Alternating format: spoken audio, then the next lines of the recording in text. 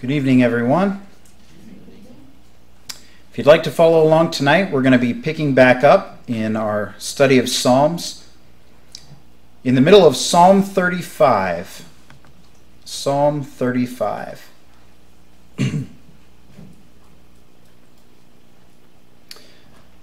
Last week we had been going through Psalm 35, and one of the things that we saw was that David was once again asking God for help, specifically for deliverance from his enemies.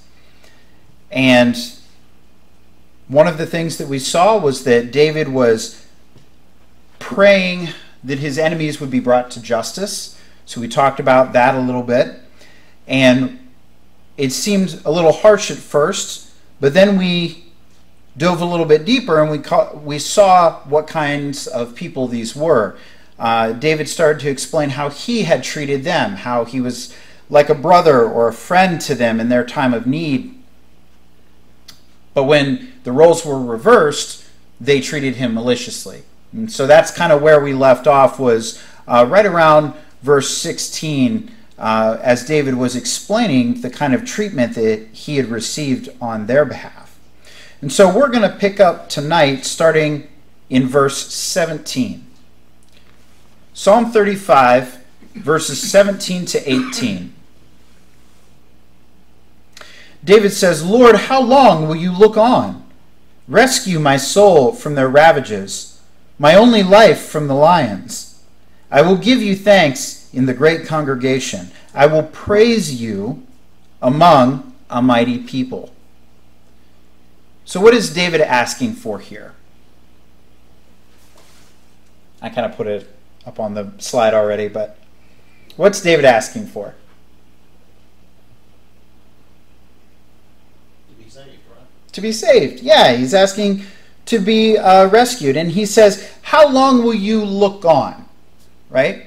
I don't think that David was asking for or looking for a specific answer there, but it's kind of a way to voice his suffering. Like, how long will this go on? You know, just as a way to express the frustration that he was feeling in dealing with this situation. And again, we've talked about this before. This is very similar to the things that Job was struggling with. And rather than coming off as disrespectful, this is more a way of David pouring out his heart before God, expressing his thoughts and feelings to God, the things that he's struggling with that are on his mind, as we're encouraged to do, as we're encouraged to bring our heart before God. And so that's kind of what he's doing here, is giving voice to this suffering. He says, rescue my soul from their ravages. So he's asking for deliverance again. He says, my only life from the lions. My only life from the lions. David knows that he only has one opportunity here, right? And his foes are oppressive. What other foe do we have that's referenced as a lion? The devil, right? Satan, the accuser, right? That's an easy one. He has to be rescued from that. But notice here, in verse 18, he says that he'll give God thanks in the great congregation. In other words, in the midst of a lot of people, David will give thanks. And he's going to praise God amongst a mighty people here. So, is David sort of making a deal with God here? Look, God, if you do this, if you save me, then I'll praise you. Is that what he's doing? What do you think? Rick? You could take it that way. I don't think of it that way. I feel like more like he's saying he's going to praise him, you know.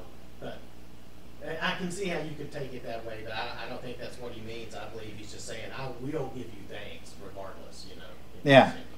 Yeah. Shirley, I think you had your hand up next. I take it that no matter what happens, he is still going to praise God. Yes. Okay. Matt? I was going to say he's looking forward to praising God. He's going to rescue me and then I'll praise you. Yeah. Think about the way that God makes his promises. When God says he's going to do something, it's a guarantee for you, right? It's he's going to do this for you. And I think that this is what David is saying as well, is not that, well, God, if you save me, I'm going to do this. It's more that he knows that God is a deliverer. He knows that God will rescue him when he cries out for help. And therefore he's saying, I'm going to do this. This is more of saying this is a certainty. After you save me, I'm going to be expressing my thanks and everything to you. This is what I'm going to be doing, right? Sometimes, and this is a trap that everyone can fall into, we kind of do this deal making with God, right? Well, if you get me out of this tough situation, I'll go and do this, or whatever it may be, that could be anything from, well, God, if you rescue me this one time, then I'll get baptized. Or it might be, God, if you help me through this hard thing, I'll give this much money to charity, or whatever deal it is. Sometimes people think that way, right? Pat? I was going to say, he doesn't want to just himself, say thank you to God for doing that. He wants people to know that he was rescued. Yeah. And if he was rescued, they can be rescued. Right, exactly. And that kind of goes along with what we do today, right? When we are baptized and we're thankful for God for helping us and delivering us, it's not just that's the end of it and then we stop, right? The next step for us is we spread the gospel. We spread that good news. I was helped, you can be too, right? So that kind of ties into the same kind of attitude that David has there is the attitude that we see expressed in the New Testament as well. Okay. So the next couple verses here. Verse 19 down to 21. It says, "Do not let those who are wrongfully my enemies rejoice over me, nor let those who hate me for no reason wink maliciously. For they do not speak peace, but they devise deceitful words against those who are quiet in the land. They open their mouth wide against me, and they say, Aha! Our eyes have seen it." So David kind of going back again and once again describing some of his affliction, some of the suffering that he's going through, some of the people that he's dealing with. Now, we're not supposed to have repetitive prayers, right? Didn't David just cover this? Didn't he just talk about the people that were bothering him? Why is he saying it again? Matt? We're not to have vain repetition, but we should. There are a lot of times we do need to repeat our prayers. Yeah. And one thing that we've seen from studying some of these more poetic books is that repetition was their cultural way for emphasis, right? So the more you felt passionately about something, the more you would repeat it to emphasize it. So David expressing this here kind of shows you just how difficult of a time this was for him by the fact that he's repeating it. Rick? Yeah, too, a lot of these are songs, so songs often Yeah. we repeat, and it was an old thing of theirs too that they would repeat something to stress it, Yeah. make it more important. So. Yeah, exactly. And you can see just comparing the people versus their victims here. David says in verse 19, don't let those who are wrongfully my enemies, right? He's showing that he's innocent, that there's nothing that they should have against him, right? Those who hate me for no reason, So David is kind of stressing how these people are, that they don't really have any cause to be against him. And he says that they do not speak peace. And he contrasts that against those who are quiet in the land. Otherwise, those who are peaceful. Right? And so he's describing these people, again, to God. Not that God doesn't know this already, but, it's just, again, there's a lot of emotion here that David is expressing. Now, verse 22, David says, "You have seen it, Lord. Do not keep silent. Lord, do not be far from me." This verse is interesting because David says the word Lord 2 times, but are those 2 times different? What do you think, Matt? My translation says, "You have seen it, O Yahweh, do not keep silent. O Lord, do not be far from me." Well, your translation gave it away then, right? He's saying Yahweh, exactly. And so, we often have the all caps Lord, and that's the placeholder for it, for Yahweh. And so, yeah, so Lord is a placeholder for God's personal name, right? But then the second time he says Lord, that's a title, right? That's a way of addressing God as his position above David by calling him Lord. And so what's the significance then of David using these two terms for God? Calling God by his personal name and then by his title. What do you think? Well, he's using his personal name, addressing him very specifically, and I think there's a relation to the covenant, using that name, but then also recognizing him as his Lord, as his master, and so that relationship that he has as his master, I'm your servant. Yeah. So that's exactly right. David isn't just pleading as God's servant. He's also pleading on a personal level, right? God is his friend. God is someone who he knows personally and cares about personally. But David is also God's servant, right? There's a master-servant relationship there. So David is being respectful and being personal at the same time, right? He's pleading this in both ways. And then verses 23 and 24, David says, "Stir yourself and awake to my right, and to my cause, my God and my Lord.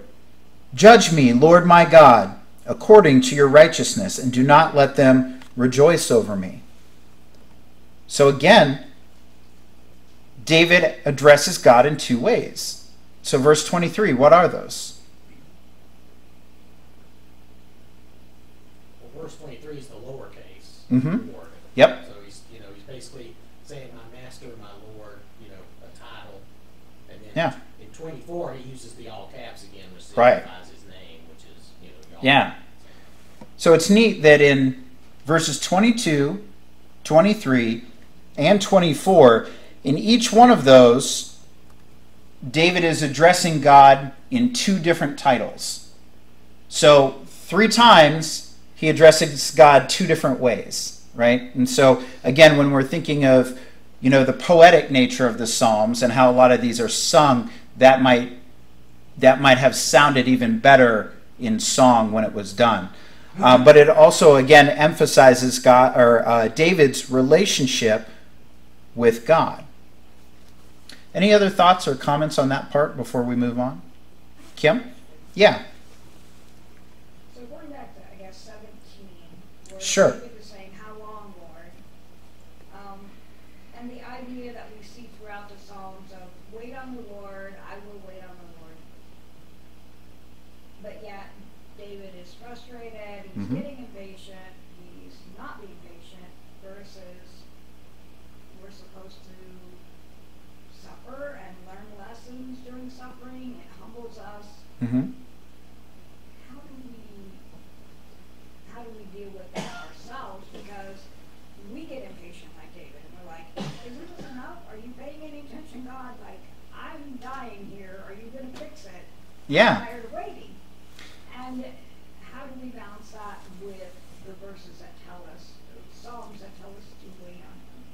I think that's a great question. So if you didn't hear what Kim was saying, she was asking, back up in verse 17, when David says, "How long will you look on?" David's obviously impatient, right? But we're also told elsewhere in the Bible that we should be patient and long-suffering as God is. And so how do we balance those two things? Because we get impatient as well. And I think that it's kind of like when we get angry, right? Anger is an emotion that we feel. But it's how do we act on that when we feel it, right? There's nothing wrong with feeling sad or happy or angry or frustrated. Those are all just human emotions. It's what you do when you feel your emotions that matters, right? We don't tend to think of happy as a bad emotion, but it could be, right? If you're just so happy and you just decide, you know what, I'm really happy today and I'm going to go do whatever I want because I'm having such a great day. Maybe I'm going to blow all my money on something I don't need to, right? You could do that and you could have a huge party, and you could wake up 3 days later with the worst hangover you've ever had because you were just having such a good time. That's a way that you could take happy as an emotion and use it wrong, right? We tend to think of things like anger as the emotions that we've got to watch out for, but really any of our emotions can be a problem. The way that we're supposed to use these is by going to God in prayer with everything, right? We're encouraged to go to God with all of these things. God already knows what we feel. He already is aware of that. So us going to him and telling him about these things, it kind of helps us to think through maybe what we should be doing. One of the great examples that comes to my mind is Cain. Cain and Abel, right? What happened with Cain? What happened with the sacrifices, right? He was making the wrong sacrifice, and he got upset, didn't he? But what was God's advice to him? He asked him why his countenance was fallen, right? And he said, if you do right, won't you be okay? You know, and so he said, but if you don't, sin waits at your doorstep, right? It wasn't that it was bad that Cain got frustrated and upset. It was, how did he act on that emotion that would either make things better or make things worse? Now we know how that turned out for Cain. But for David here, David goes to God in prayer, and instead he finds solace in that. Any thoughts, Matt? Well, Kim was asking about, verse 17. He's asking, Lord, how long? I'm Yeah. I mean, that's kind of a formulaic lament to ask how long, but Sure. But it's seen as like, I'm not waiting. Even the verses were down at verse 23. David can be seen to be telling God what to do. Stir up yourself. Oh, wake up. Yeah. And why are we telling God what to do? Of course, when we're giving quote unquote commands to God, they're requests, of course. Sure. But I think part of the idea about waiting on the Lord versus in these prayers, I think a lack of waiting on the Lord would be to just check out. It's like I'm not doing Psalm 35. Right. God's not listening, and so forget it. I'm not even going to address him. Yeah. I think we have failed to wait on the Lord then, and we've succeeded if we're actually addressing him in prayers like Yeah, this. absolutely. Any other thoughts, Rick? I think too we have to keep praying, but we also have to be patient and understand that our timing, just like in David's case here, I don't know for sure what's going on, but our timing is not always God's timing, and God will take care of things. It just may not be in the way you think or when you think. Yeah. It'll happen. It's just you do have to practice that patience. It's not easy. Absolutely. Kim? It reminds me of what Sarah did with Hagar. She got tired of waiting. Right, yeah. God said, we're going to have a baby. We're not having a baby. Yeah. It ain't going to be by me, so Right. take my servant. Yep. And then that led to a whole mess of problems, right? So, yeah, exactly. We get tired of waiting. We think, well, I'll fix it. I can take care of this. Exactly. Exactly. Those are all good thoughts. Any other questions, comments there? Okay. So then, one more comment on verse 24.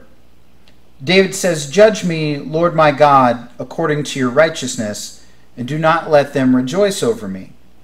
So, this is something we've touched on a couple times before, but we see here again that David invites judgment on himself. He says, "Judge me, Lord."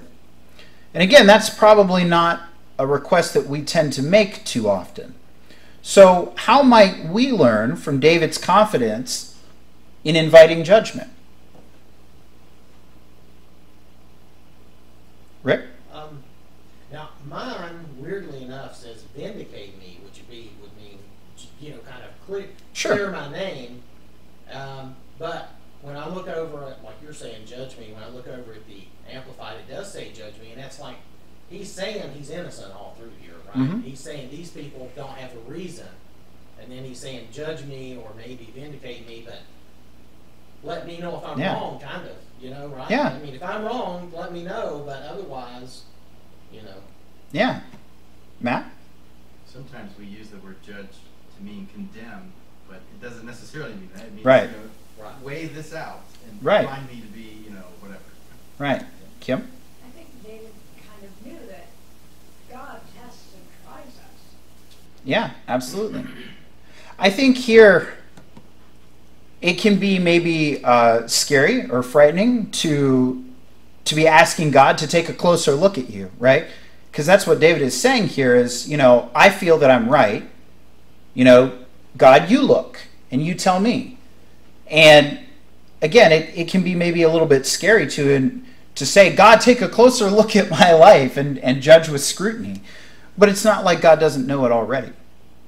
And here, if David feels confident enough to ask for God to do that, he very clearly feels like he's following what he should be doing, right? When we think about, removing the splinter from our neighbor's eyes, right, we're first told to examine ourselves, right? So if you have examined yourself, if you know that to the best of your knowledge you're in the right, then you should feel confident in being able to invite God to take that very close look at you. Rick? And actually, if we're talking about it in this sense, we're asking God to judge us in a way as in let me know what I've got wrong. That's actually a good thing. It's a great thing, yeah. That's a great thing to do, right? Go to God and say, let me know where I'm wrong. Tell me where I'm wrong. Correct me, Yeah, and I mean, honestly, the best case here is that if you did have something wrong and you're going to God, that he can point it out to you so you can correct it, right? What good would it be if you had a flaw and no one told you about it? Well, if there's a flaw that you don't know about, you can't fix it, right? So God could steer David right here if he was in fact in the wrong. Matt? Of course, in this context, he has all these enemies that are wrongfully, all this stuff. So I think he feels in the right. So vindicate is probably a really good translation. Absolutely. Kim? You see Job, he says, hey, I'm blameless. I didn't do anything wrong. And Sarah's like, yeah, you did. Right. And then, of course, at the end, and God says, well, you're not even with me. And right, absolutely. Okay, so the next few verses here, actually the last 3 verses, David says in verse 26, "May those be ashamed and altogether humiliated who rejoice at my distress. May those who exalt themselves over me be clothed with shame and dishonor. May those shout for joy and rejoice who take delight in my vindication. And may they say continually, the Lord be exalted, who delights in the prosperity of his servant. And my tongue shall proclaim your righteousness and your praise all day long." So again, David asks for his enemies to be ashamed and humiliated as he did earlier in the psalm. We kind of already talked about that idea. But notice what he does in the second half of verse 27. In contrast to the prayer for his enemies, he asks a prayer for those who support him. He asks that they shout for joy and that they rejoice and that they say what? Matt? Yahweh be magnified. Yeah. That Yahweh be exalted, that the Lord be magnified, right? And notice it says that they say that continually, right? So David's prayer for those that support him is, first of all, joy, right? That they shout for joy and rejoice, that they have reason for joy. And second, and it might sound a little odd maybe, but his prayer for them is that they continually exalt the Lord. When you pray for someone, what do you pray for them, right? Someone that you want to bless, right? Someone that you want to have good things happen to them. Maybe you say, I hope that they get well, right? Or I hope that they have a good day. Or I hope that their kindness is returned to them, or something like that. But David adds this part about, and I hope that they praise God, right? Which is a really good thing because it means that David is once again thinking about God getting the glory rather than himself. Because if you take a step back and remember the situation that's going on, it's that David is beset by enemies, right? And if David is the king, then his enemies are likely the enemies of the people as well. So if they're defeated, then that's a good thing for David. But it would be easy for the people to praise David. Oh, great for you, David. You've conquered your enemies. You're such a good king, right? They could do that. But instead, he prays that they don't lose sight of what's important, which is giving God the glory. And that means that if God's getting the glory, David's not getting the credit, which is good. So David is praying that people kind of keep their eyes on what's important. And that's a good prayer to have for people, right? And then, of course, at the very end, he says that he himself will also praise God, that he will praise him all day long, which is another way of saying continually. And most likely that's in the midst of that big assembly like he was talking about earlier in the psalm. Any other closing thoughts or comments or questions for Psalm 35? Okay.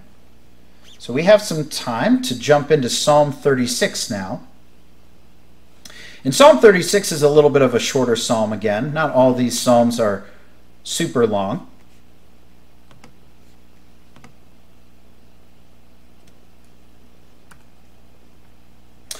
Psalm 36, starting in verse 1, it says, "For the music director, a psalm of David, the servant of the Lord." David starts off by saying, "Wrongdoing speaks to the ungodly within his heart. There is no fear of God before his eyes." And so according to David, in this first verse of Psalm 36, where does wrongdoing start? In the heart, right? It says it starts in the heart. Which is interesting because we see that echoed elsewhere too, right? Maybe your mind goes to the New Testament in Matthew chapter 15, if you want to turn over there for just a moment. Matthew chapter 15, verses 18 to 19. Jesus says, "But the things that come out of the mouth come from the heart, and those things defile the person. For out of the heart come evil thoughts, murders, acts of adultery, and other immoral sexual acts, thefts, false testimonies, and slanderous statements." So the heart is where wrongdoing starts, right? Bad thoughts start there, and when you act on them, now you've fallen into sin, right? So that's what David says, and David's thoughts are, again, reinforced there by Jesus in Matthew chapter 15. Something for us to be aware of, and it kind of echoes back to what David was talking about in the earlier psalm as well. But he also goes on, and David's talking about talking about the ungodly. He says there's another characteristic that they have. What is that? What is the other characteristic of the ungodly in the second half of that verse? They have no fear of God before their eyes. Why would that matter, do you think? Well, if they don't have any fear, they're not going to obey. Right? What is the fear of God? The beginning of wisdom, right. So in other words, if you don't have the fear of God, you have no wisdom, right? You're a fool, essentially, right? You're foolish. You're foolish to not have the fear of God. Man says in his heart there is no God. That's right. And so David is starting to, once again, talk about this person who does wrong. They have wicked thoughts. They proceed out of their heart. There's no fear of God before them. So he's painting this rough picture here already with just one verse. But then it gets worse. In verse 2, David says, "For it flatters him in his own eyes concerning the discovery of his wrongful deed and the hatred of it." Now, what does that mean? I know if you compare the different translations, they all word that a little bit different. And in my opinion, they can kind of be confusing when you compare them next to each other. So what is that verse getting at, if you paraphrase it? Rachel? The English Standard Version says, "For he flatters himself in his own eyes that his iniquity cannot be found out and hated." He has a very smug, arrogant, like, I'm never going to get found out. Yeah. Attitude. Yeah, essentially the fact that he's done wrong, he's flattered by this because I'm so clever, no one's ever going to find out about this, right? Or you could look at it in another sense. I think some of the other translations almost put it as he's flattered by the wrong things that he does. He's proud of the wrong things that he does. Either way, it's not good, right? You shouldn't be proud or smug about wrongdoing in any event, right? Matt, did you have your hand up? I was just thinking that it reminds me of the church in Corinth, that there was Yeah. a guy that had his father's wife, whatever in the world that was about. And Yeah. instead of mourning and as a church being sad and trying to correct that, they were happy and Yeah. somehow flattered by that. Yeah, exactly. So not good, right? This person who has no fear of God, who has this wrongdoing in their heart, who's flattered by this, which is not good. That's his heart. How are his words? His words there in verse 3, it says, the words of his mouth are wickedness and deceit. He has ceased to be wise and to do good. So his words are even worse, right? Remember what Jesus said back in Matthew 15, right? Those words that are coming out of your mouth are coming out of your heart. And so we see that happening. Those thoughts of wrongdoing that are in this ungodly person's heart are leading to wickedness and deceit coming out of them. And of course, if they have no fear of God, then certainly they've ceased to be wise, right? So this is just this picture that David's painting of this person of iniquity. He says in verse 4, he plans wickedness on his bed. He sets himself on a path that is not good. He does not reject evil. So he plans wickedness on his bed. What does that mean? He's plotting, he's planning, and he's thinking about it, even maybe when he's sleeping and resting. Yeah. Rick? I know I was talking about this in our class Sunday morning. He's nurturing these evil thoughts. He's thinking these things Yeah. and planning on carrying them out. You know, he's sitting and Yeah. ruminating on it. He's growing it within him. So Yeah, that's a good way to put it, that he's ruminating on it, right? Like when you go to bed at night, I don't know what you think about. Maybe you're thinking about the things that you might have to do for the next day that are coming up, like, well, tomorrow hopefully I'll be able to go and get the groceries, and I want to make sure that I do this, and I want to make sure I do that, or whatever it is. You're kind of running through your plan for the following day, and did I get this set out for the next day? And maybe you're doing that. You're thinking through your plans. This guy's also thinking through his plans. It's just that his plans are bad. They're not good, right? He's meditating on wickedness, and he's set himself on a path that is not good. So at a time when other people are maybe relaxing before they go to bed, he's planning wickedness, right? It's a part of everything that he does, and he does not reject evil. So I'm sorry. Go ahead. It just reminds me of King Ahab when he Yeah. was coveting Naboth's vineyard. Yeah, absolutely. Ahab's a great example of someone who would fit this, right? And maybe Jezebel too. Yeah. So yeah, it's a terrible person that David's painting a picture of. And you might wonder, well, so far David hasn't requested anything from God, right? He hasn't praised God yet in this psalm. He's not thanking God for anything yet. He's just talking about a really bad guy. I wonder where he's going with this, right? So let's find out then. Verse 5. Oh, I'm sorry. Go ahead.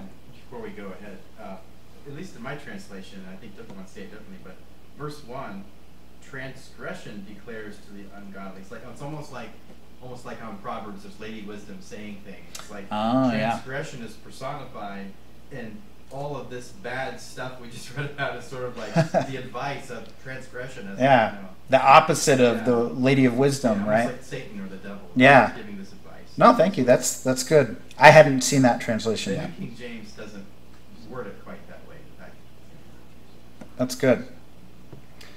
So yeah, in verse 5, David finally mentions something that maybe we can relate to here. He says in verse 5, "Your mercy, Lord, extends to the heavens.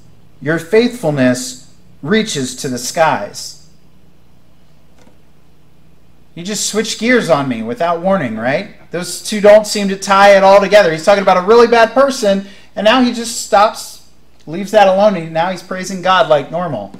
What in the world, right? And guess what? You won't be able to find out till next week because we're out of time, so we're going to stop there. So think about that.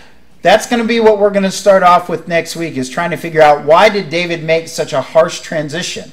Why did he go from talking about this person of iniquity to praising God? So, thank you, everyone. In just a moment, we'll be singing that invitation song, 322.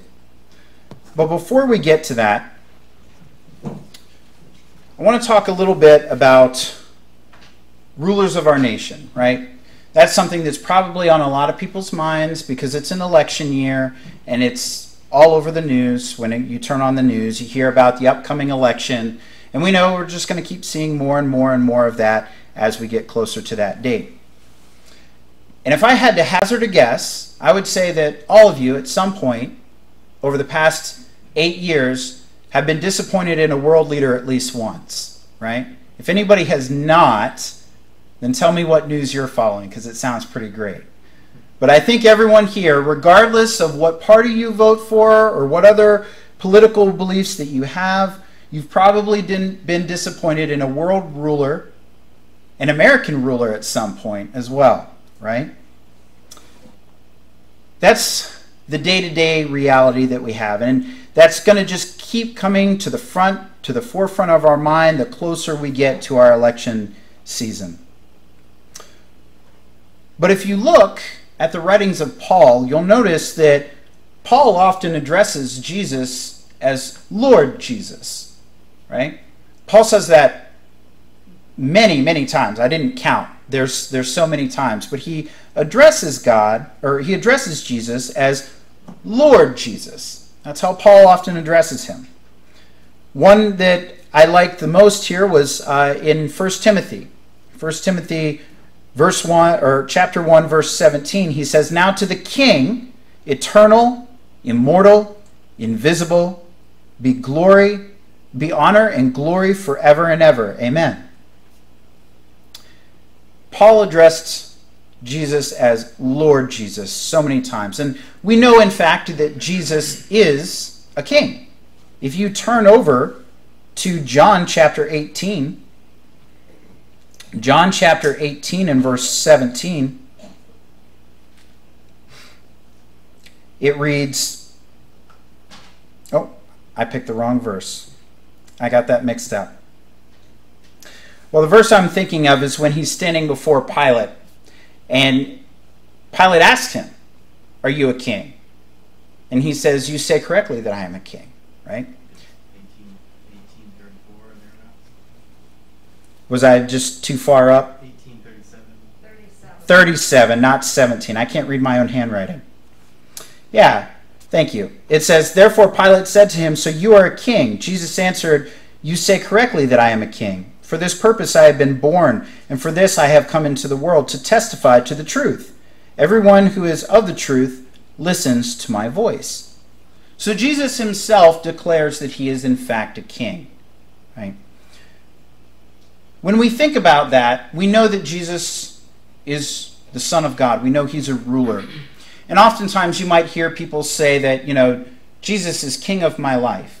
And all of that sounds really wonderful, right? Jesus should be king of our life. But you might be thinking, okay, well, that's great that Jesus is king of my life, and Jesus has a good example, and I follow that example. But in a practical matter, how does that help me on a day-to-day? Because when I think about the world rulers and the anxiety that causes me, or the frustration that causes me, or whatever, it's not like Jesus is going to go run for office, right? That's not how it is. So how do we take that as a practical application and help us out? Well, if we think about Paul as an example, and the fact that he talked about Jesus being his king, that Jesus is Lord, he wasn't just saying that as a nice way to praise God, but he truly meant it, that Jesus is his Lord. Jesus was his king. For us, that means following Jesus' teachings on a day-to-day basis, right? That will ultimately lead to a better place that we live in. Think about how that works. When Paul would go to these different churches, he would pass along the teachings of Jesus, his king. those teachings showed people a better way to live. From there, they took those teachings and incorporated them into their lives, improving their lives, and then spreading that to others. And so it kind of ripples outward. As they see how those teachings can help, as they follow them, it expands, and it creates a better and a better and a better place. So Jesus' teachings helped him. Not only that, but Jesus is worthy of that obedience, right? The fact that he went and was willing to die on the cross, a lot of times we might want world leaders to be accountable, right? We look towards a problem in our country and we want to blame somebody, right, for whatever the problem is, whether it's an economy or a law or something else. And look at what Jesus did. Jesus accepted the consequences of everyone.